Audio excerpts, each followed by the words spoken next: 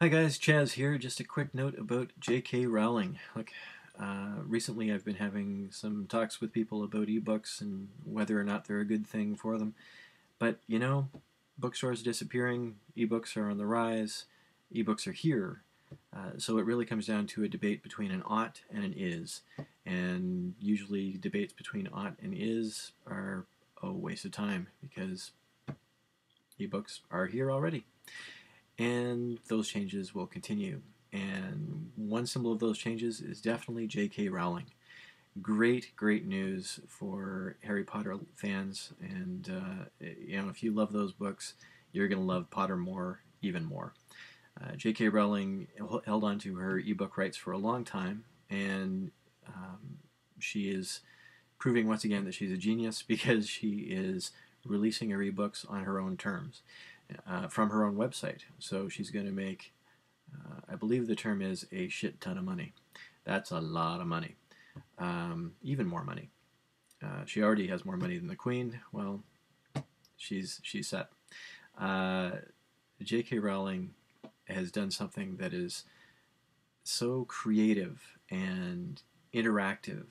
So if you are a fan of the books, you'll be able to rediscover the books in a new way. So she's not just going for new fans and new generations of fans, but to keep the fans that she's had.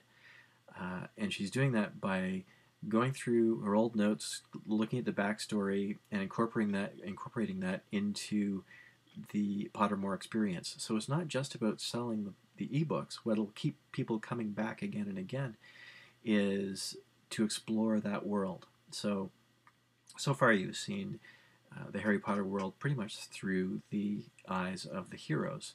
So the emphasis was on Slytherin and It's Gryffindor. 1 o'clock. So Gryffindor's house was, of course, Harry Potter's house, so we didn't hear much about Hufflepuff or Ravenclaw. Now, when you go to that site, when it opens, you'll be able to go through a questionnaire and answer some questions and then find out whether you are bound for Hufflepuff or Ravenclaw or Gryffindor or Slytherin.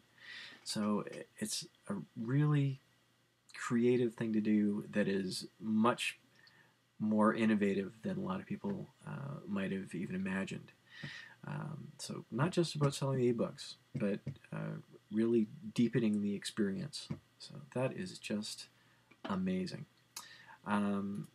So do go to Pottermore when it opens and explore and enjoy, because I'll be there. More about writing and publishing very soon, and in the meantime, have a great day or make it one.